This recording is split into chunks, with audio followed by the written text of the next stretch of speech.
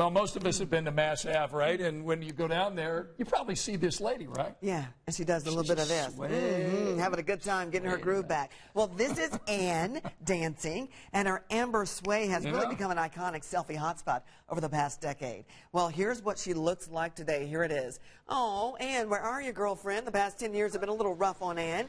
And did you know that she was actually intended to be a temporary installation? Yeah, she's not feeling it today.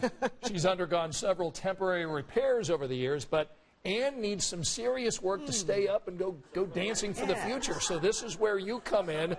And today, the Indianapolis Cultural Trail launched a fundraising campaign to keep Anne dancing. I love it. It's time that we give her a sustainable upgrade. It's time that we bring Anne into the 21st century. She needs some help. She needs some work on her insides. And we want to do that so that we can all keep dancing with her for years to come. All right, so this campaign needs to raise more than $262,000 over the next month.